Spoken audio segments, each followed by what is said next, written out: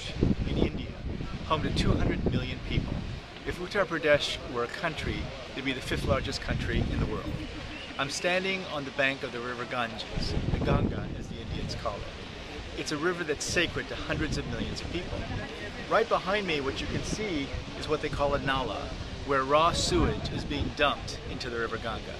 Every day, more than 250 million liters of untreated sewage go right into the river Ganga. You know, we're very proud of our World Bank team who have partnered so well with both the Indian government and the private sector to work to clean up this river. These are just the kind of difficult problems that really push us to be our best. You know, we're serious about ending poverty and building shared prosperity. And if we were to have any hope of ending poverty, we have to deepen our engagement with countries like India and especially states like Uttar Pradesh. Uttar Pradesh is home to more than 8% of all the people in the world living in extreme poverty.